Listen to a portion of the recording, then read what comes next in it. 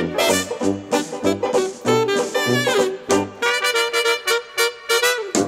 there everybody, it's Mike Delisio with another Dice Tower Daily Unboxing.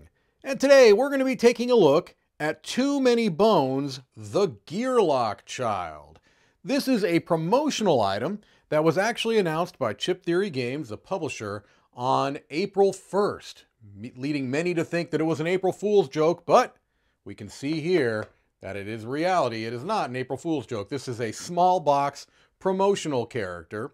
And it says, meet the Gearloc Child, the one and only character in the Too Many Bones Mandalorian series. Huh? Well, I don't know what they could be getting at there, but maybe you do. Let's just take a quick look inside this tiny little box.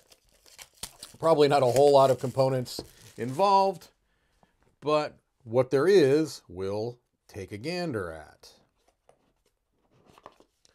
Okay, so this has familiar packaging for Chip Theory fans. Here we've got our 3 custom dice. Look at these 3 dice. They have the similar look and iconography to Too Many Bones dice that you may have come across if you've played the game before. These are always custom screen printed dice. Here we've got our cards. And here we've got our little neoprene Gearloc Child mat. Let's get this out of the packaging. We can take a closer look at it. Here we go. The Gearloc Child. So, if you had your little Gearloc Child, you'd place the dice within the slots like so. All right, well, let's take a quick look at these cards.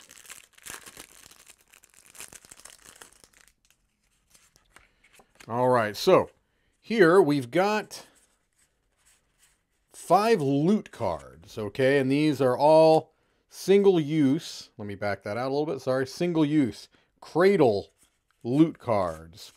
It says if the Gearloc Child is not in your party, add his mat with your loot area. It's a heavy item with 1 skill die of your choice. If the child is in your party, his carrier may choose one. Either use outside of battle to add another skill die to their mat, or use during battle to unexhaust one of their skill dice. So you would shuffle these into your large loot deck.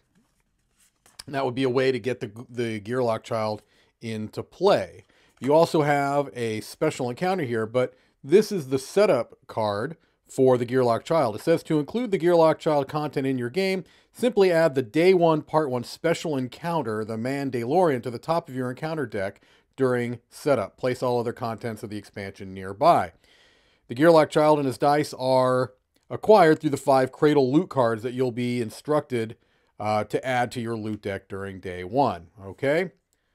And then it's got a description of the dice skills for those 3 skill dice that come there. And there's that special encounter. And you only have one option. Party decides to search for the signs of a baby Gearloc rumored to be living in the Mandalorian countryside, and you shuffle those cards in.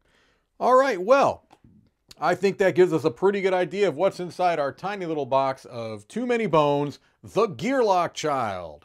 Thank you for watching another Dice Tower Daily Unboxing.